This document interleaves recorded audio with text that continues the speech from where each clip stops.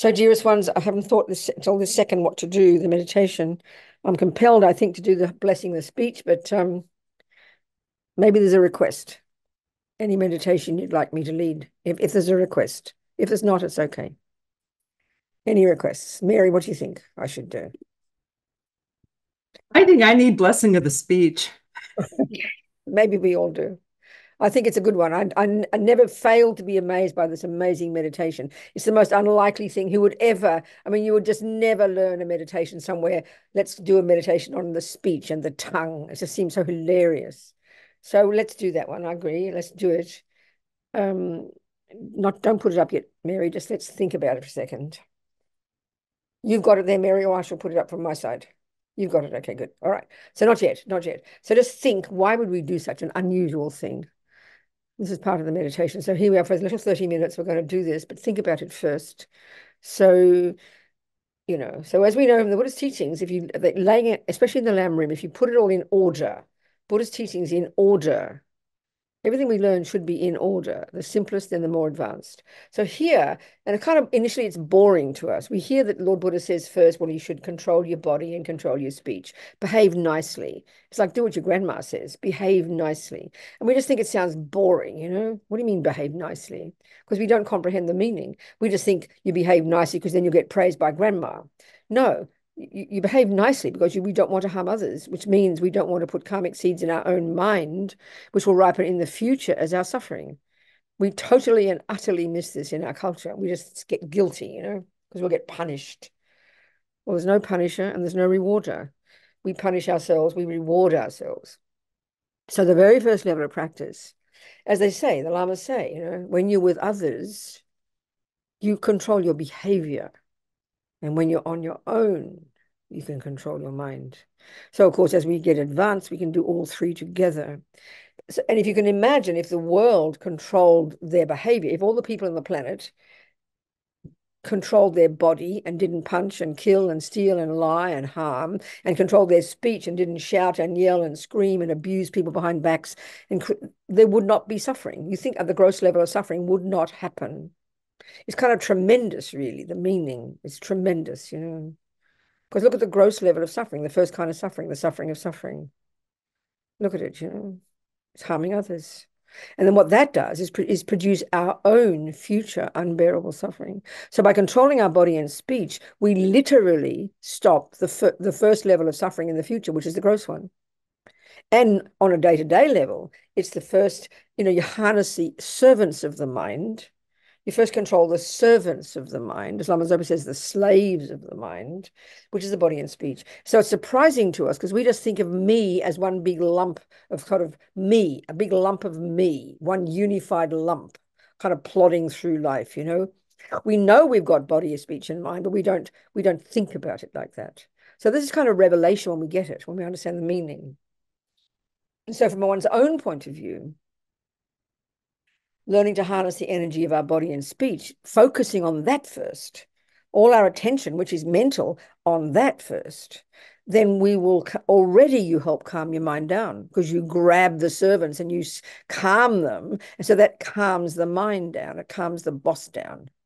So then, but it's got such good meaning, And so this particular practice, because for most of us, like I say, we don't go around raping and killing too many people. But look at us, 99% of the problems we all have in our lives with relationships, with friends, with neighbors, with close friends, especially with family, it's because of speech, uncontrolled speech. And of course, in our culture, we don't think this way. We think, well, I'm allowed to say what I like. We feel it's like a right, No one's going to tell me what to do because we don't think of it having consequences. We don't think of cause and effect. We don't understand how to apply this logic of karma. So remember here, the first one is that we are the beneficiary of controlling our speech. That we have to get that one first. We miss that in our culture. We think it just sounds like, selfish. We totally don't understand. We are first the beneficiary, and we should want that. We want to be happy. We don't want to suffer. So the very first level of practice, this is like self-compassion, is control our body, control our speech. So the speech one is what we're going to do here, this marvelous practice, So it's coming from, it's first of all, based in the view of karma, which is that every tiny word we say, you know, sow seeds in our mind that ripen as our future experiences. And then, of course, we also want to control our speech second because we don't want to harm others because of compassion. But first, it's got to be compassion for ourselves. So here we're using, this unusual approach is coming from the Vajrayana system, really, of how we're constructed, which is we've got gross body, which is this bag of bones, which is mixed with our sensory consciousness. And then we have the subtle body, which is this sort of subtle nervous system, 72,000 subtle channels going through our entire body. And within those channels are all this wind energy. This is the basic principle of matter on this planet from this perspective. We have earth, air, fire, and water. So all the wind energy, all the wind, the prana, this is similar to the Ayurvedic system, the Tibetan Buddhist system, medical system, the Chinese system, the subtle wind energy coursing through all of these channels. And the interesting point is, from the Vajrayana perspective, our states of mind, our love, compassion, anger, jealousy, you name it, all are inextricably linked to these winds. So, so then speech is sound. Speech is sound, and that they say in Tantra that speech is wind, and the wind energy purely is mantra. Its purest nature is Sanskrit. The mantras are Sanskrit sounds. There's said to be something and then we have to think about this, something pure about the Sanskrit sounds, and so sound is speech, and the purest sound is Sanskrit, and that purifies our the winds and our mind. So it's got enormous meaning if we look into it, not just kind of being a good girl, not like that. So with a very happy mind, delighted to do this practice, let's put it up on the screen, Mary. And all you have to do is, I'll lead the visualization. You just have to open your eyes to say the different Sanskrit consonants, vowels, and then the dependent arising mantra. Yeah. So yeah. Okay. What to do? It's big, isn't it? It's big, isn't it? What can you do? I want to see the people. Can you make it a bit narrower, Mary, so I can see the people? Just make it the whole page and narrow the PDF. Don't make the document smaller. Can you just narrow the PDF? Drag it in and make it narrower. Just from the bottom there, on the right-hand bottom. That's it. Now that makes it smaller. What to do? Okay, never mind. Doesn't matter. Do what you can. That's okay.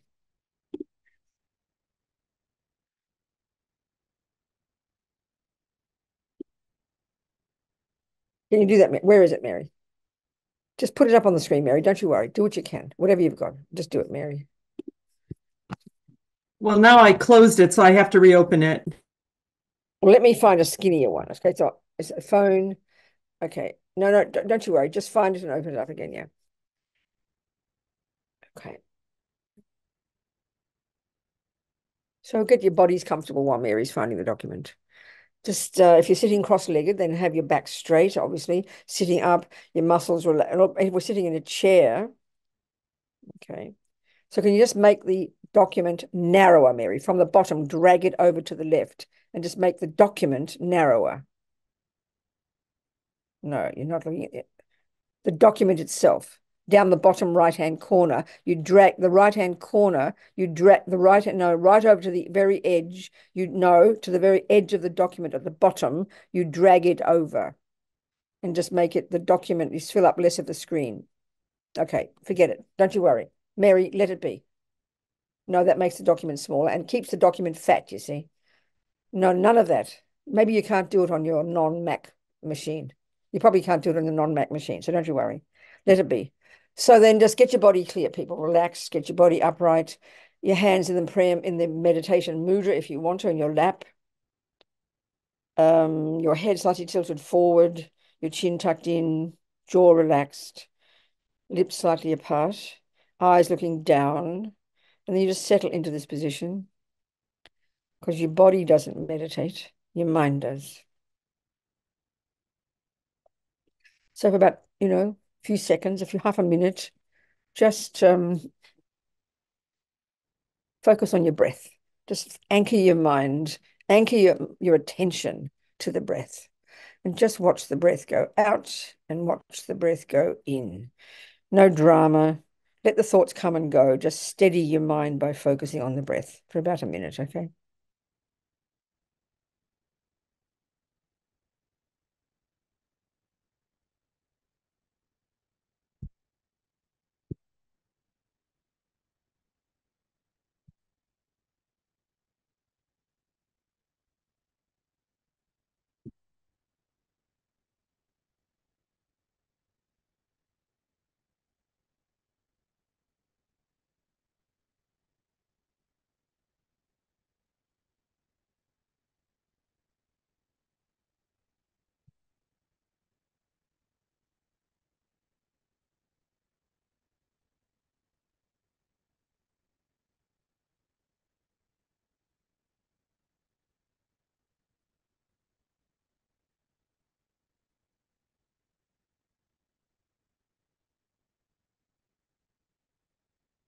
So now we just imagine Buddha above our crown.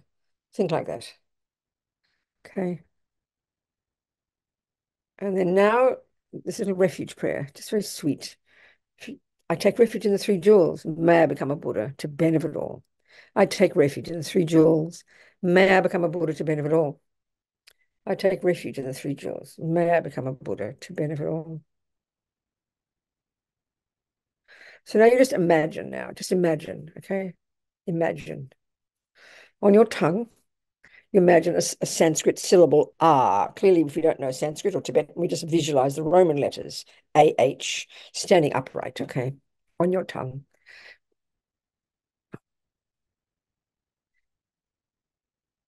And now it turns into a moon disk, like a flat white cushion, a moon disk on your tongue.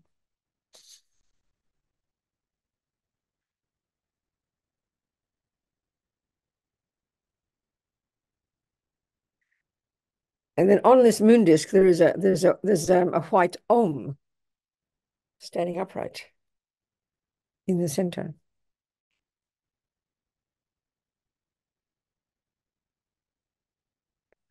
And then surrounded by the white, first of all, the white vowels, all the Sanskrit vowels. Clearly, we don't know Sanskrit. We do, how marvelous. And they're all standing, all these letters, just imagine them going clockwise, standing upright around the white Om on our tongue, the white vowels.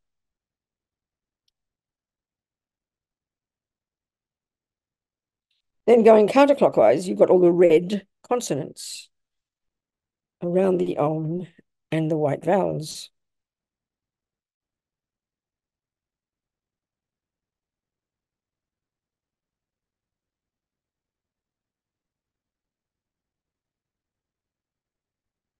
And then surrounding those, the white Sanskrit vowels and the red Sanskrit syllables, you've now got the as Lama Zopa Rinpoche calls it, the syllables of the dependent related heart mantra. We might say the mantra of dependent arising. And they're kind of bluish, darkish blue, and they're going clockwise. So imagine all of this on your tongue. Just do your best. Use your creative imagination. White, red, and blue.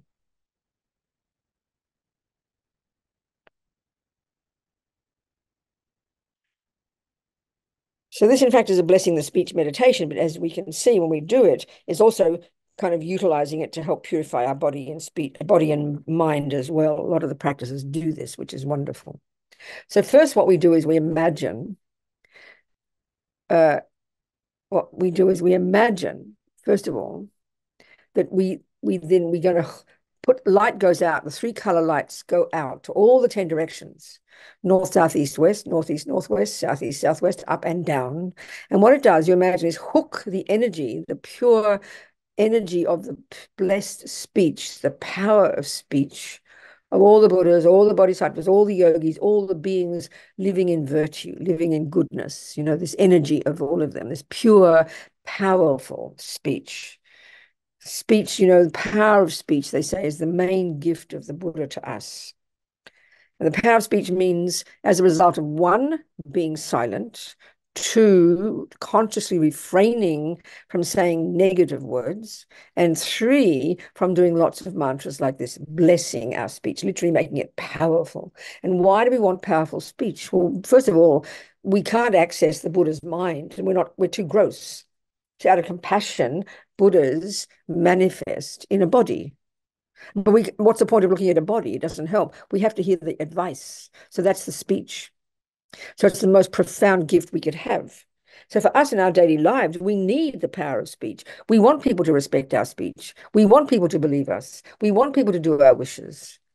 We know how painful it is when no one pays attention or couldn't care about our speech. So we need to purify our speech to make it powerful, to make it beneficial, to make it useful. It's got such great meaning. We all want this. So all this energy of all the holy beings' powerful speech comes back with this light and comes back and dissolves, comes into the syllables on our tongue, making them all radiant and beautiful and vibrant and full of the energy of the blessed speech of all the holy beings. How amazing.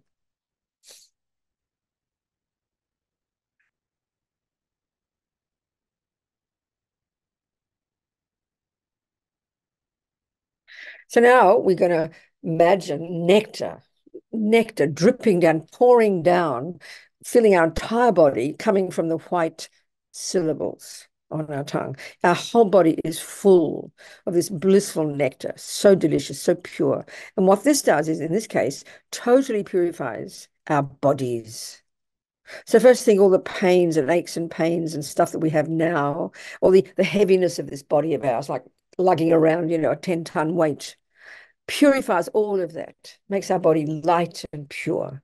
And particularly, especially, imagine what it does, is purify all the imprints in our mind from all the harm we've ever done since beginningless time to other sentient beings with our bodies.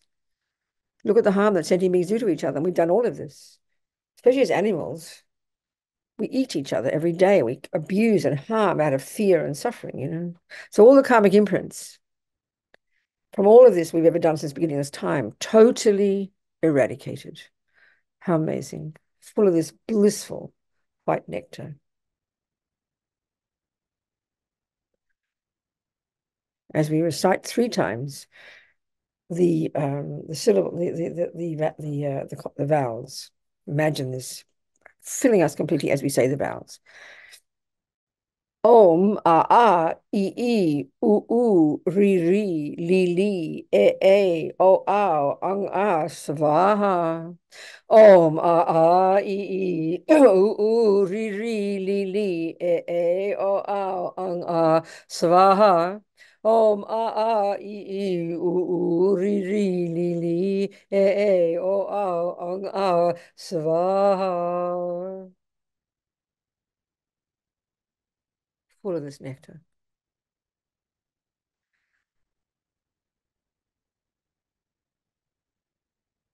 And imagining now that our body is light and healthy and can only benefit others. Imagine this. Imagine now whoever sees you, touches you, can only be benefited by your presence, by your body. How incredible. Full of this blessed energy.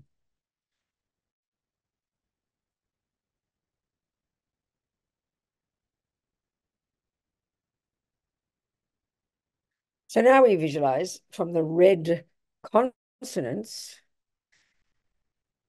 radiant red nectar pouring down and up and filling our body entirely. And this time, of course, purifying the speech itself. I mean, even saying these sounds is also purifying the speech, but this time it's the speech. Imagine full of this blissful red nectar and thinking all your speech right now that you feel some uncomfortable, don't know what to say, not sure you're saying the right thing, feel confused when you talk, not to mention all the harm we've ever done to others by lying, bad mouthing behind backs, abusive speech, or just rabbiting on about nothing speech, because we know the pain of it, people not believing our words, people not trusting our speech, people not interested in what we say, all of this pain caused as a result of all of this totally purified, full of this radiant red nectar. How amazing.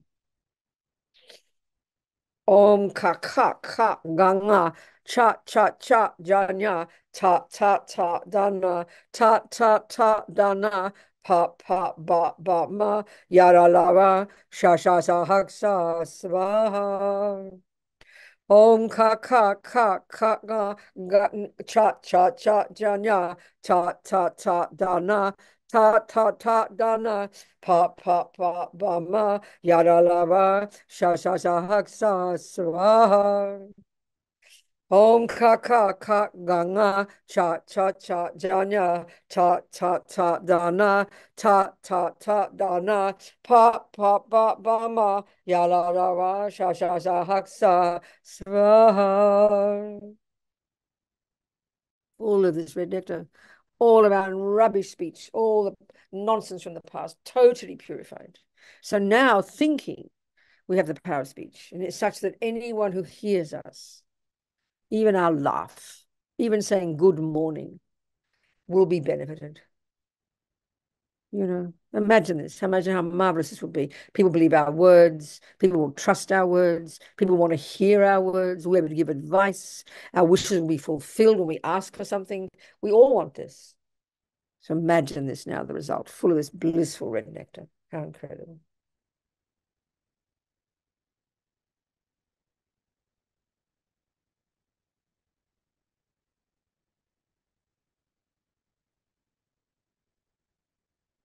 So now the nectar, blue nectar, comes from the blue syllables, the dependent related heart mantra. And of course, dependent arising is the best way to realize emptiness. And this is what cuts all the delusions, realizing emptiness.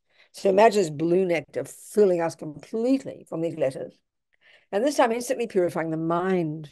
What that means is just right now, all the ego, the result of ego grasping, which is fear and anxiety and attachment and anger and jealousy and depression and low self-esteem and all this hopelessness or the arrogance or the hurt we feel, from all these delusions, which are the voices of ego. Imagine annihilated, instantaneously gone. Because that's what Buddha has found, that these are not at the core of our being. And think of all the karmic imprints left in our mind from trillions of lifetimes of the negative imprints, the negative states of mind, gone, disappeared, purified by this blissful blue nectar filling us. Om ye dhamma hetu prabhava hetun teshan tatagato iyavadat teshan chayo niroda evam vadi maha shamana yesvaha. Om ye dhamma hetu prabhava hetun teshan tatagato iyavadat teshan chayo niroda evam vadi maha shamana yesvaha. Om ye dhamma hetu pabhava hetun teshan tatagato yavadat teshan shayo niroda evam vadi maha shravana yesvaha. Totally full. This radiant blue nectar, and the delusions utterly, completely disappeared. Because they're not at the core of our being, you see. There's nothing essential about them. And they're not valid because they're made up nonsense. There's no basis for them. There's no object that they refer to that is existing. They're fantasies made up by our mind. So if they're made up by our mind can eliminate them. Of course, it's a slow process, but that's the job of being a Buddhist. So imagine they're gone. So then think of it. If they're gone, what's left? Well, guess what, people?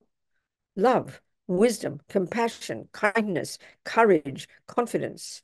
We've got to realize this. These are our true nature. So these now can grow infinitely because there's nothing holding them back. These are who we really are. Imagine, full of all this. And you know what? The bonus of this? Bliss, joy, fulfillment, bliss. Don't underestimate that word. It's literally true. That's the consequence of ridding the mind of the rubbish and growing the goodness to perfection. Be so delighted. And now having a mind that's perfect wisdom, of course, which means you can see the minds of others, you can see the past, you can see the future, and you know exactly how to benefit sentient beings with, guess what, your body and your speech.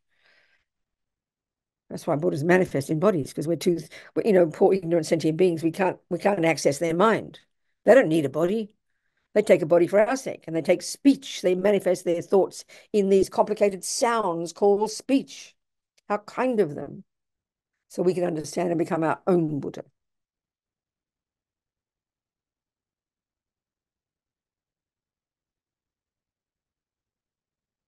So now imagine that, first of all, on our tongue, the depenetrated heart mantra, the blue syllables dissolve into the red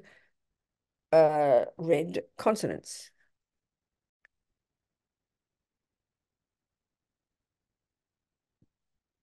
The red consonants dissolve into the white vowels.